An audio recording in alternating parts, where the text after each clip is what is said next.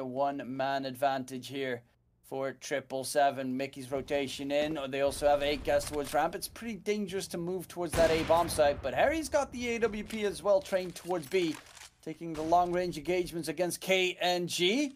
And Heni, I mean, there's 2 very capable oppers on the other side. This is super dangerous. Exactly.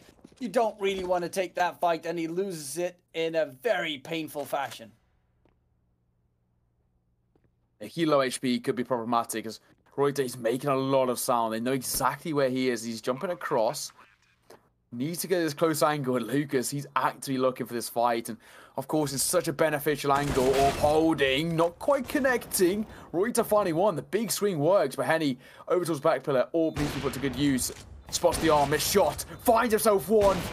No scope not connecting with a PT50 will. It's all down to 1 versus 1 and the no scope's going to connect. Heni is a man possessed to find all